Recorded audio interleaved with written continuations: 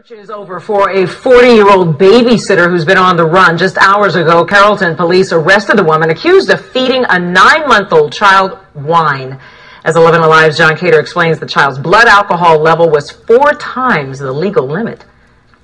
I was scared out of my mind. A mother's anguish still shocked as authorities try to figure out how on earth her 1-year-old got drunk off of wine. The center of it all, the babysitter, 40-year-old Tammy Denise Truitt.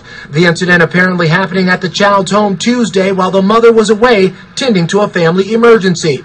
The child's back at home after the mother says he nearly slipped into a coma. Last night was the first night I probably got any sleep because I've been so worried. Like even in the middle of the night, I'm checking on him to make sure he's okay. Police say the infant's blood alcohol level was 4 times the legal limit of an adult.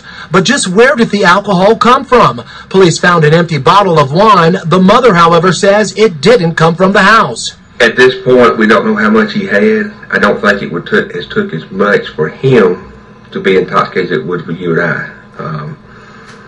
The way he got the wine, that's still under investigation. We have been told several different stories. What's more, there were 3 other children under Tammy Truitt's care at the time. Police are charging her with first-degree cruelty to children and reckless conduct. The child ended up being rushed to an area hospital when the grandmother found the baby in what she describes as a lifeless state. The discovery made when she'd arrive at the home to pick the children up. No solid explanation for anyone. They asked what was wrong. She told them she had put some wine in his cup, so she had mixed it with water or whatever. But that's what she told them. But then, like later on, she was saying that she went to sleep and he drank out the bottle while she was asleep.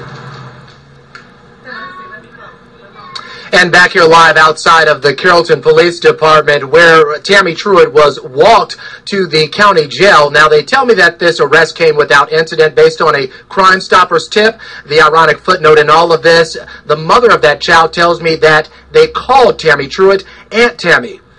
Tonight we are live in Carroll County. John Cater, 11 Alive News. John, thanks.